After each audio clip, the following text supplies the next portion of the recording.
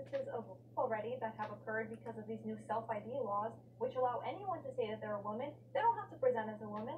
They don't have to have gender dysphoria. They don't have to do anything. If they say that they are a woman, let them into the women's restroom. That's okay, right? It doesn't matter what actual women feel. It's all about the trans person's feelings. And my question is why? Why does a trans person matter more than any other person on this planet? And why are we treating them like children? Like any wrong move will cause them to delete themselves, and therefore we have to protect them like kids. These are grown men and women, okay?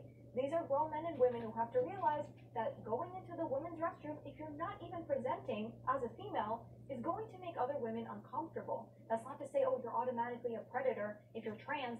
No, of course not. But you have to take other people into consideration. You're not the only person on this planet. Again, there's a lot of narcissism happening right here. Bro, self-importance. I say self-importance. I don't say narcissism. I say self-importance, bro. But yeah, bro.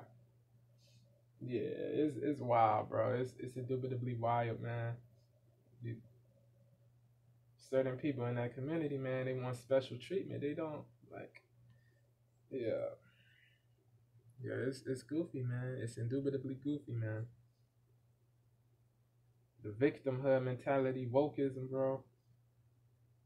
They think that they're oppressed. They deludedly think that they are oppressed. That's crazy, bro.